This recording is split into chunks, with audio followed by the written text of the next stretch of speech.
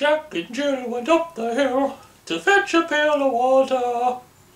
Jack fell down and broke his crown, and Jill came tumbling after.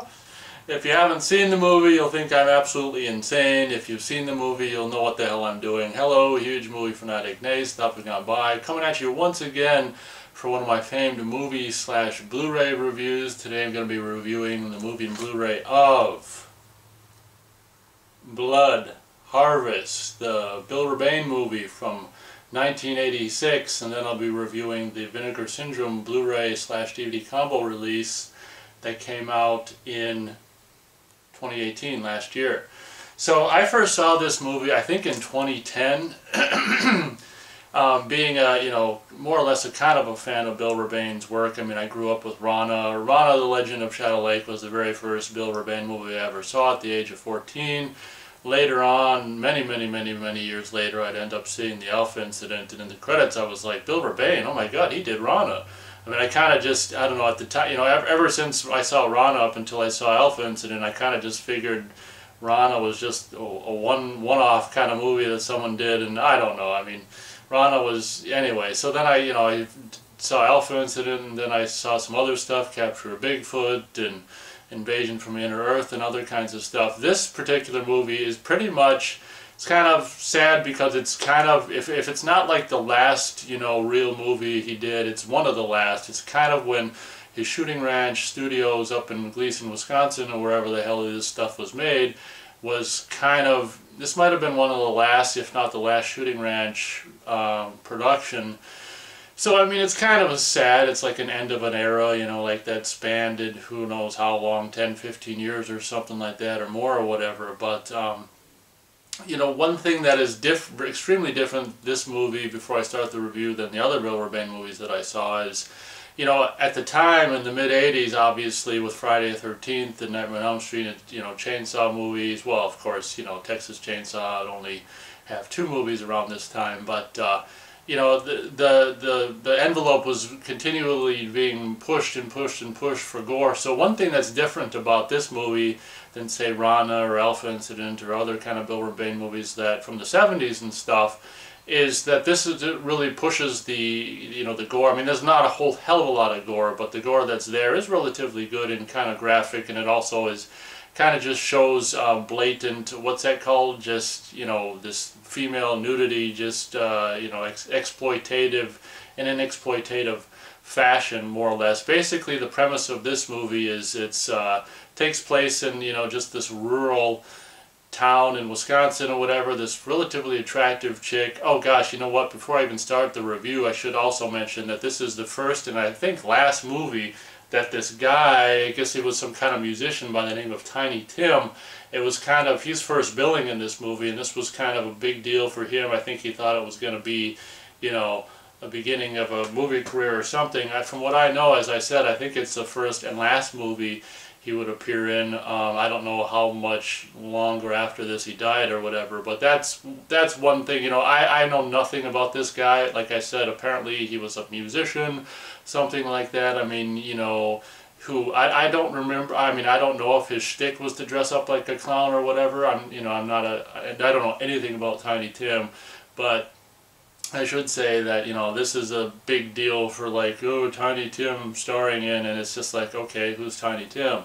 But, it's a rather kind of, I don't know, it's a movie that's supposed to be all Tiny Tim, and it's just like, oh my god, the role he plays, as we'll come to find out, is just, oh my gosh, it's just nothing, basically. So this movie starts with this, the second billing in this movie is this really, hot chick who's coming home from college, back home to the farm, and, while she was away, all kinds of stuff happened, like all kinds of farmers, losing their farms due to foreclosure and all this and that, and her parents work at the bank. I don't know if they're higher-ups at the bank or whatever. She comes home to her farmhouse, her parents' house, being, kind of, there's like words, painted on the outside of it, like get out, or bitch, or pig, or assholes, whatever the hell words are painted on the outside of the house, and, there's no one, parents are nowhere to be found inside the house, and there's this scary dummy thing hanging from the ceiling when she, right in the entryway when she walks in. So basically she comes home from college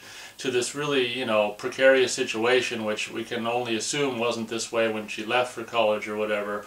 And she comes home to this empty farmhouse wondering where mom and dad is, and she encounters this, throughout the movie, this, you know, Tiny Tim character of, what the hell's his name? Marvelous Mervo, just this really eccentric, goofy-ass character who's like, I think spends the majority of this movie like wearing clown makeup and just dressed in the stupid clown stuff and is always just singing these stupid songs and stuff. You know, his big, huge, you know, first billing role, Tiny Tim's in this movie, is just this character, this eccentric character who just pops in and out and just does random nothingness stuff. He'll just be like, sing a few lines of something and just exit the frame as if he's some kind of, you know, long-time star that we all know and love. But, you know, his, you know, screen time and the portrayal of, you know, or the business that Tiny Tim's given to do in this movie, I think is absolutely ridiculous. And, you know, it's just kind of sad what his first and only movie, you know, really turned out to be or whatever. It's just, I don't know, I just don't understand how, like, as a guy himself or as a musician or performer, how he could think that what he was doing while they were filming this movie was in any way any kind of creative expression in any kind of competent sense whatsoever. It's just really weird.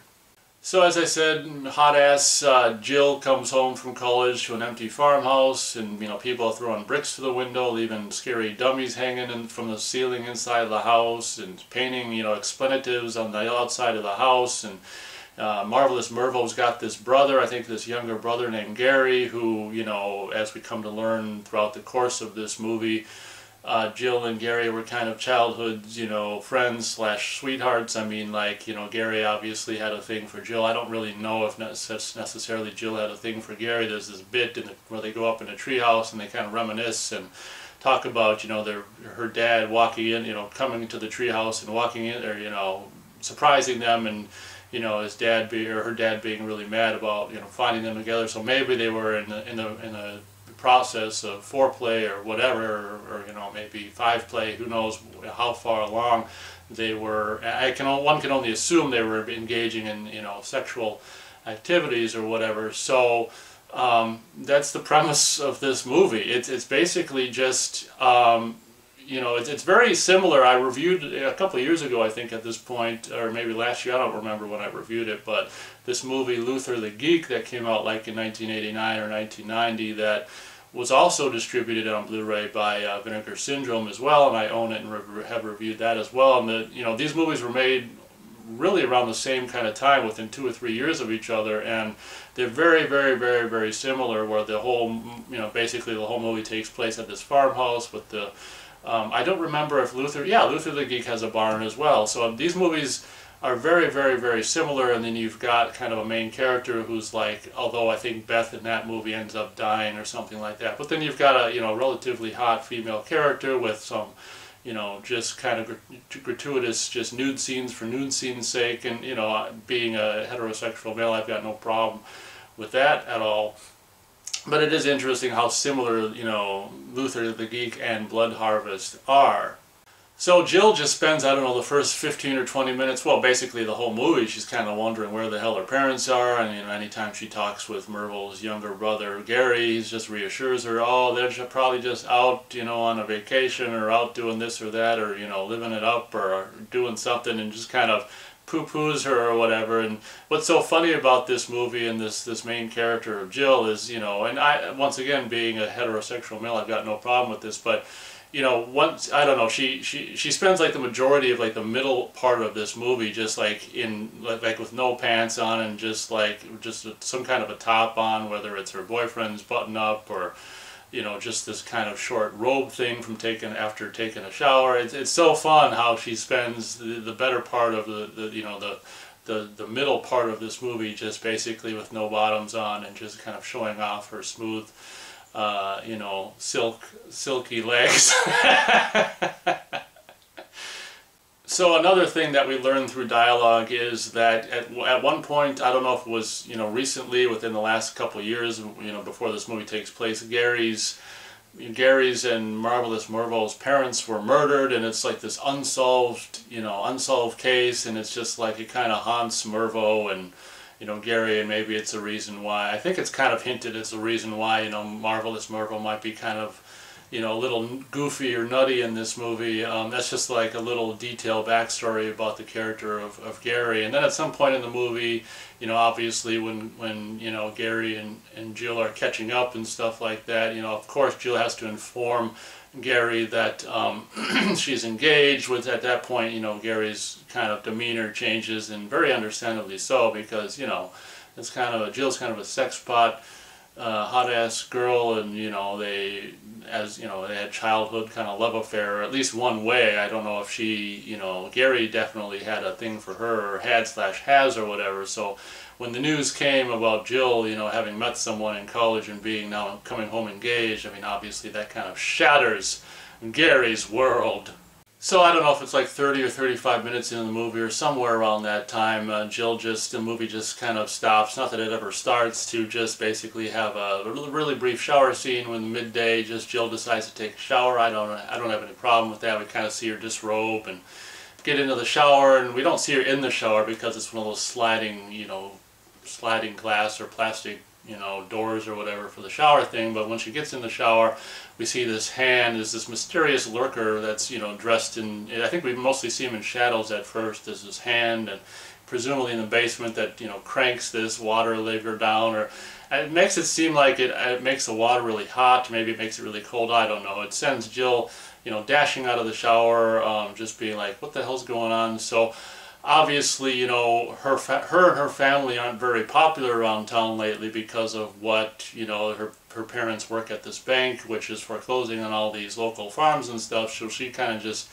assumes that the stuff that she's getting, or this prowler, or all this crap she's getting, while taking a shower or whatever, and whatever else and stuff, is because of, they're not being very popular with the townsfolk and stuff as a result of the foreclosures, And then I think she gets out of the shower and gets in her robe thing or whatever, and then it's just kind of stupid how we see then like the hand puts the thing back, like the water thing back or something like that. It's really weird, because then she goes into the kitchen and tries to get a glass of water, and it's like the water doesn't work, and she leaves it on. Oh no!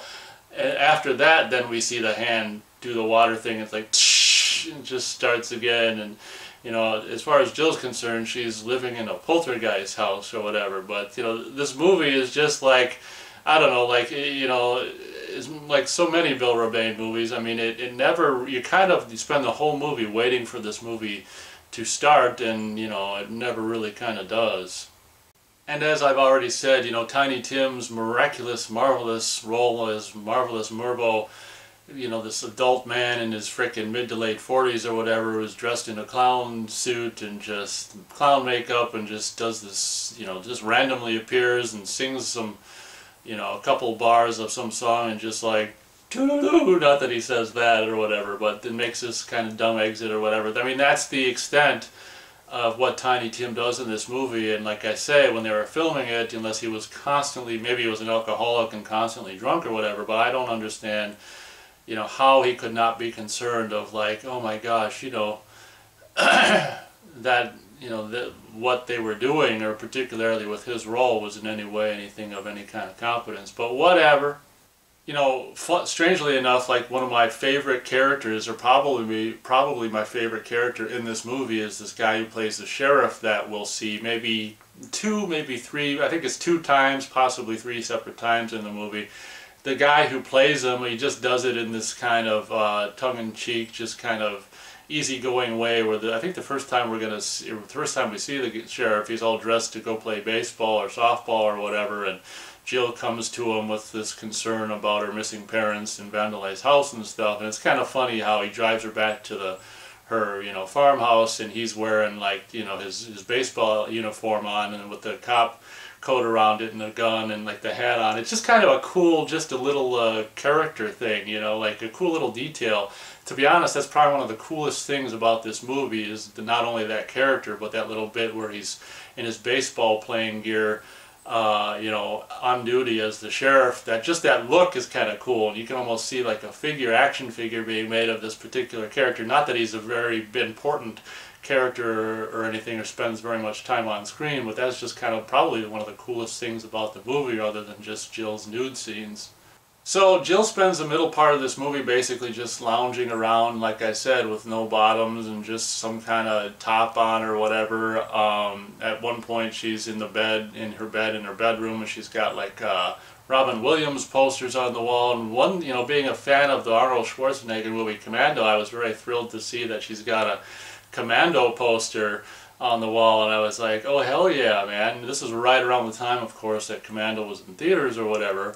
So it's really cool to see like a Commando poster on the wall. It makes you wonder, you know, where they got it, why they decided to put that up, if Bill Ravane was a fan or what. But you know, she spends a couple, maybe 2 or 3 scenes where she's just, you know, on her bed and just, you know, painting her toenails or putting lotion on her legs. I mean, you know, you think I'd like this movie more than I do for just, you know, that kind of stuff going on. But let's face it, I mean, I don't know, you gotta have, even for me, I gotta have more happening in a movie than that. Oh gosh, maybe halfway point of this movie or something like that, there's this goofy scene where this prowler was wearing jeans and this, I don't know, green army kind of jacket or whatever. At some point, I don't remember at what point, we end up seeing this guy's wearing a frickin', you know, stocking on his head, kind of like Boogeyman from that movie from the early 80s or whatever. But I don't know if we see him, you know, in the stocking head thing going on in this scene. But this guy, like, I always think it's so funny when, you know, there's a mysterious character who chloroforms someone while they're sleeping.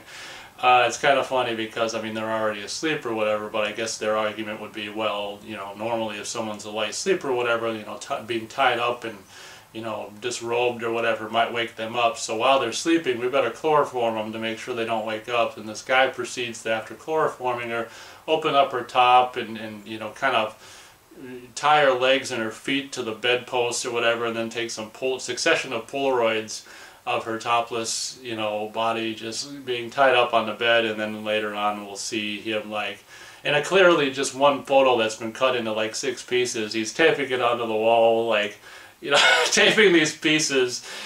These are clearly not Polaroids, it's just one picture cut up into pieces, putting them up on a wall and just being like, I don't think there's any breathing like that, but there might as well have been like, while he's putting these pieces up on the wall. Oh my gosh. I don't know, it's probably around the halfway mark, something like that, after these photos were taken with her, you know, Jill's boyfriend, who, you know, I thought Jill's boyfriend calls earlier and he's like, I'm at school, so he makes it sound like he's far away, but later on he'll just show up. And every now and then, I don't know, you know, every now and then the Marvelous Myrtle's younger brother Gary shows up, and obviously he's jealous of this guy. And there'll be a kind of a sensuous scene where, you know, Jill's in this robe and still not wearing any bottoms, which is fine with me. And the sensuous scene or quote-unquote sensuous scene where it's just like, you know, the make-out session, and, you know, she, of course, once again, not that I have a problem with it, you know, becomes topless, and boyfriend is kissing up on her and all this kind of stuff. So, alright. I don't know if Merville appears at, you know, something disrupts their, you know, kind of lovemaking or, you know, foreplay session, and I think, I don't know what, or maybe it's a prowler or something like that. Something disrupts it, and she ends up, I think, taking her boyfriend's button-up shirt and putting that on, and I think the boyfriend goes out to the barn to, like, oh no, the boyfriend's gonna go get beer or something like that because her parents don't drink. She doesn't have beer in the house. I don't know. I don't know if it's I don't know what the hell, you know, stopped the foreplay session or whatever. But the boyfriend's gonna go to get some beer or whatever, and then when he goes out to the car, he sees this guy, you know, the prowler, running across the field, and he chases him into the barn. And meanwhile, you know, Jill turns on the radio and just does this, still wearing no bottoms and like the boyfriend's button-up top. And proceeds to like dance kind of ballet moves to this music on the radio, and it's just like, what the hell? I mean, it's just like there's no script, and we've got some film stock and this hot chick and a barn and a, you know, stocking. Let's make the most of these things we have. So we see, you know, while Jill is doing her dancing, ballet kind of dancing, meanwhile Jill's boyfriend gets tied up, by the feet in the barn, hoisted up like some kind of animal or whatever by this prowler who's wearing the stocking on his head, and oh my gosh, the stakes are getting high and the ante's up or whatever. I don't know what the hell I'm saying.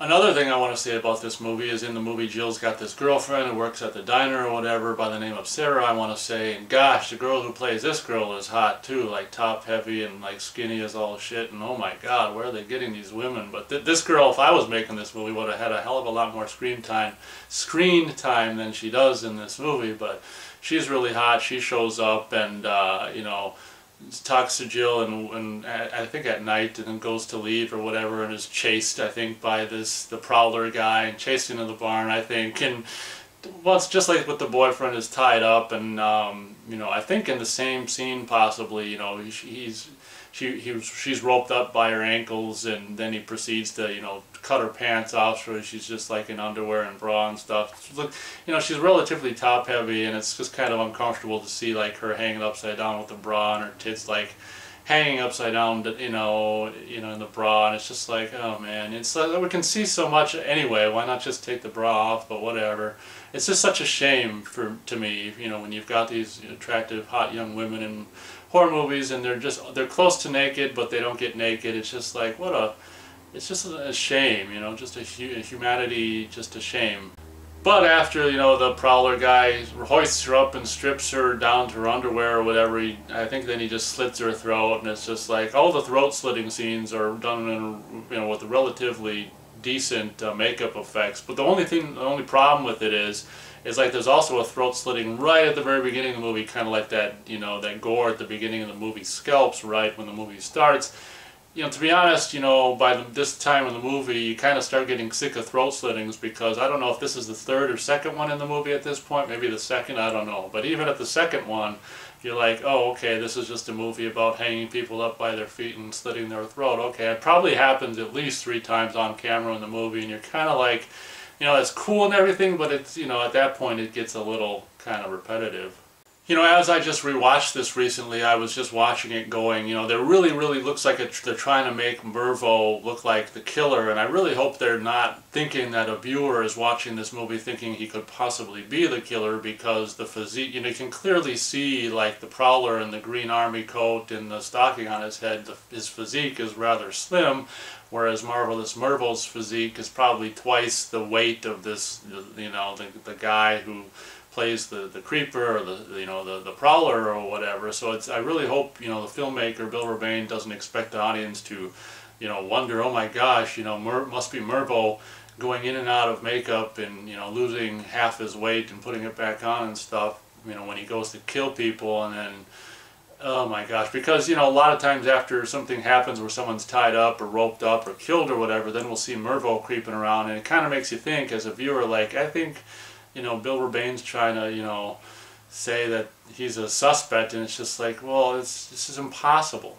Oh yeah, so I think pretty much after, it's very possible that Jill's girlfriend's throat slitting was the second one in the movie. Not long after that, we see Mervo creeping around, and the boyfriend's, who's also hanging up upside down in the barn's throat is slit, and we kind of pan down with the camera, and we see that the blood is being collected in this, this kind of a container thingy, and we're just like, oh, that's so gross.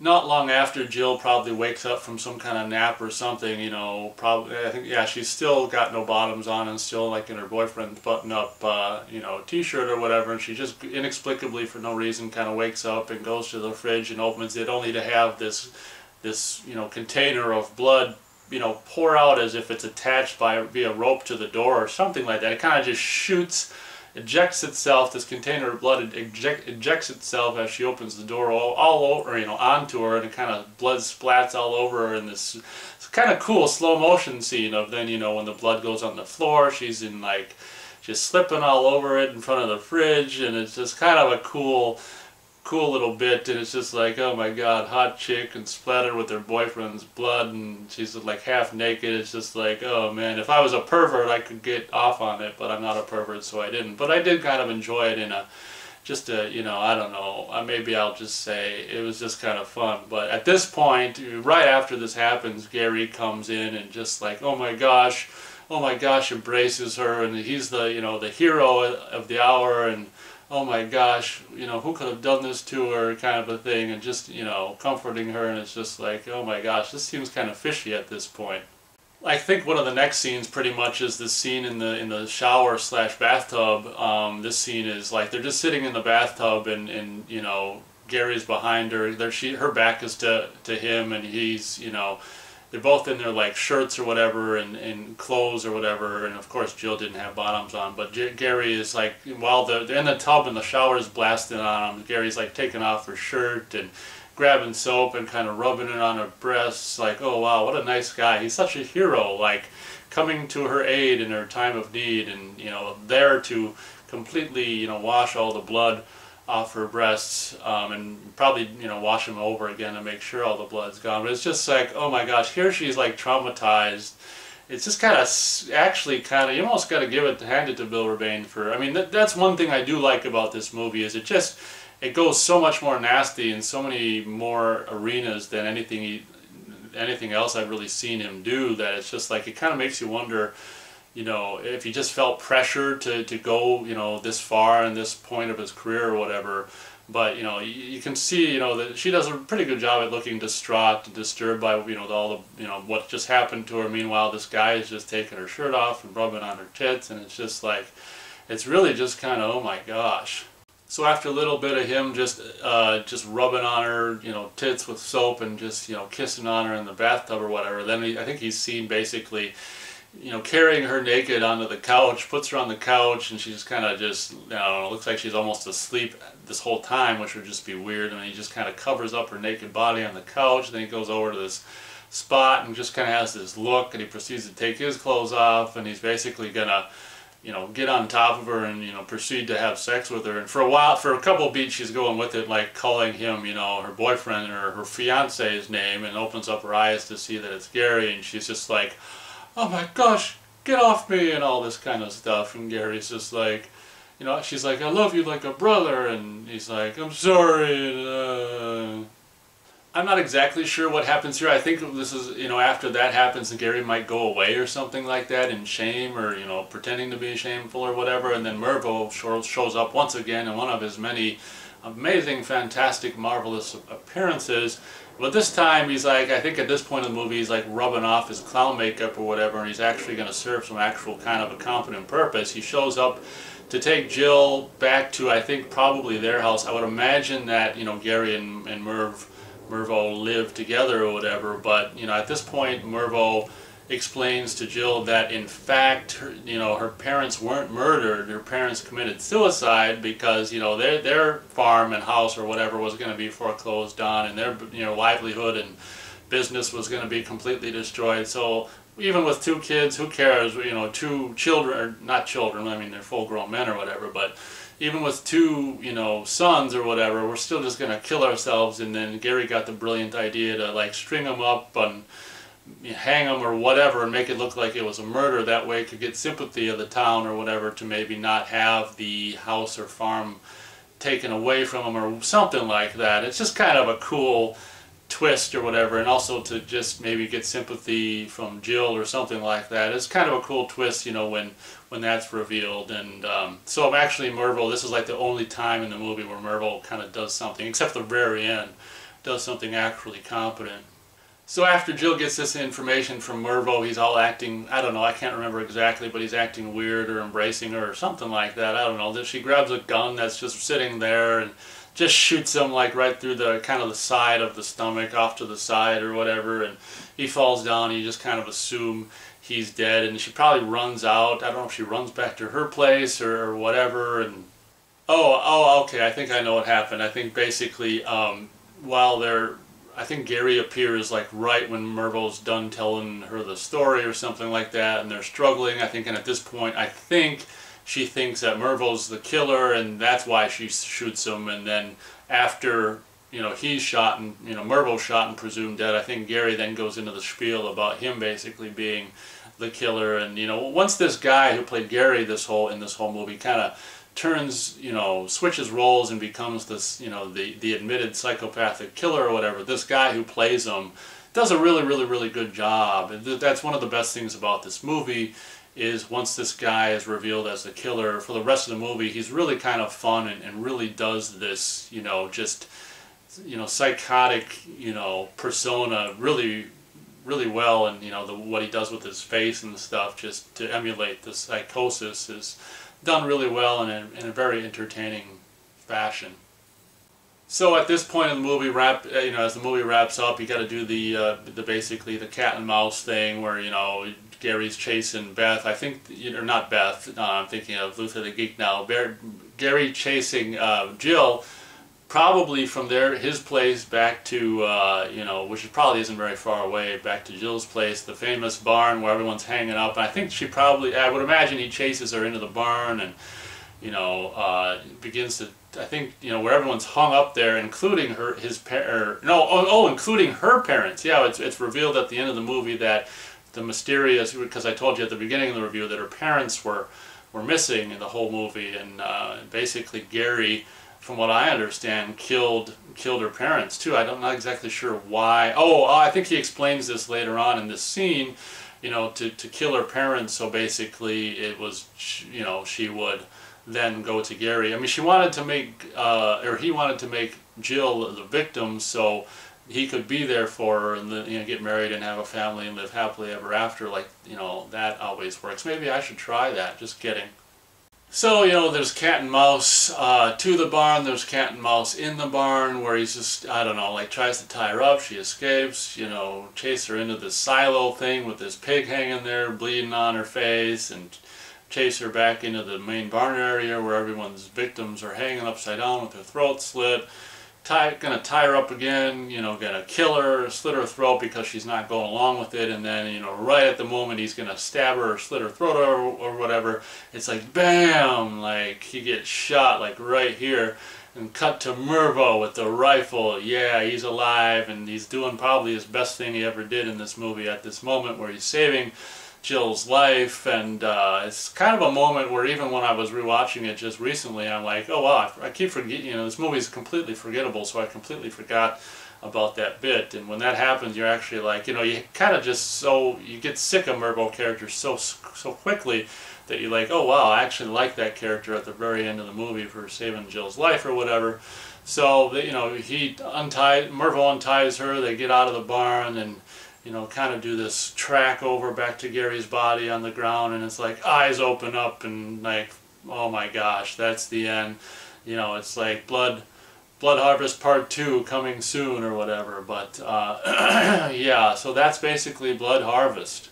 You know, as much as you think I'd, you know, kind of like this movie or whatever for being shot in Wisconsin, in this rural, yes, I've got a problem with that word, rural area or whatever, and farmland in summertime and stuff. Unfortunately, the movie is just so kind of like, it's only like, I don't know, 87 minutes long or something like that, but it's so inexplicably slow moving. And even if it's just, majority of the movie is just basically panning up and down this hot chick's, you know, mostly nude or sometimes nude or half nude body, it's still just really a chore to get through. I'm afraid I'm only going to be able to go half of a star out of 4 stars for Blood Harvest. Yes, it's unfortunately it's that bad. As much as I really want to like it, let's face it, it's kind of a bore. So that's my review of the movie. Now on to my review of the you know, the Blu-ray / DVD combo that was put out by Vinegar Syndrome last year in 2018. As always, I'll show you the back of the box here so you can read the special features. I'll read some of them. Newly scanned and restored in 4K. I mean, they did a 4K master of this piece of crud movie from its 16mm original camera negative. Brand new commentary track with producer and co-writer. I did listen to that. I got this probably late winter, early spring, and the way the guy talks is he talks as if this is some kind of masterwork story or something like that that was just maybe not, you know, not done, you know, necessarily that competently. It's kind of funny how he thinks that his story is some kind of amazing masterpiece or whatever. Every critic is going to butcher it. An archival interview with Tiny Tim on Blood Harvest. That's kind of cool, just seeing the guy in actual interviews with this guy or whatever. You can of course see, well, I'll just say this one, Tiny Tim performance and raw interview footage from Niagara Falls, September 3rd, '87, and of course the rest of this stuff you can read yourself. But this is a transfer that's, as it says, 4K. I mean, it kind of makes no sense to me to do a 4K transfer of something 16mm, but whatever. Apparently they did it. This is a movie that's in a 1:8:5 aspect ratio, and having just recently rewatched it, unlike the Blood Hook DVD that I just recently reviewed, this one, you know, I normally like grain, but holy Toledo, this movie might have a little too much grain for me. It's a very, very, of course being 16mm, it doesn't help. I don't know if the 4K, you know, versus the 2K of the Blood Hook transfer, I don't know if the 4K means it's going to be grainier, I don't know. For whatever reason, you know, this movie is extremely, extremely, extremely grainy, and to a point where this, you know, I'm a fan of grain normally, where it's almost a little bit too much for me. So if you don't like grain at all, you're probably not going to be able to watch this movie at all. I mean, it's basically, you know, probably the darker scenes that are the grainiest or whatever, but I don't know, even, no, actually no, now that I think about it, you know, a lot of the brighter scenes are grainy too. So this is one of the most kind of grainy movies or Blu-rays that I've ever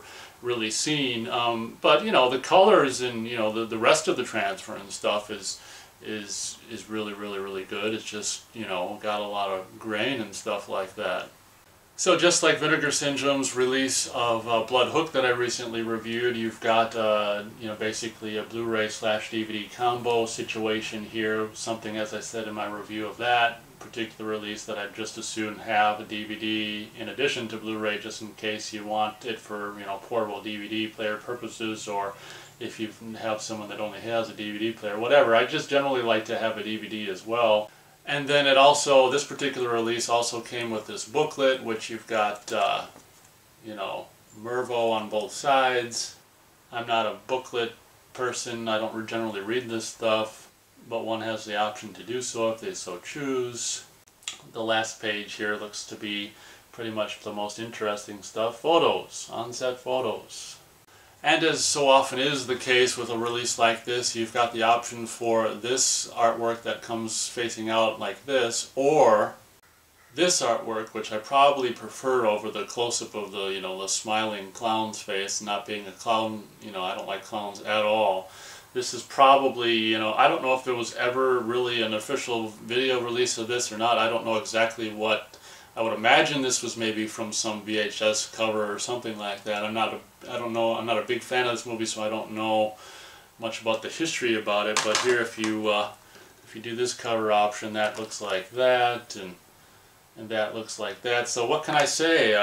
Kind of regret getting this Blu-ray because the movie is really not that great. But whatever. I mean, you know, I'm glad to. You know, it's always a good thing to support companies like Vinegar Syndrome and stuff in their efforts for doing releases like this. The more you support, you know, their releases like this, the more hopefully one could assume that, you know, they could help to, you know, help them or to make them want to do more releases of more, you know, movies that maybe you'd like to own even more than this one, which is, you don't have to, yeah, you know what I'm saying. You know what I'm saying. Here's the killer guy in his, you know, his army jacket and his boogeyman, you know, stocking thing over his head. But yeah, what can I say? Blood Harvest. It's not by any stretch of the imagination or by any means at all not a recommended movie. I mean, if you can see it for free, I'd say go for it or whatever. If you've got a friend you can borrow this from.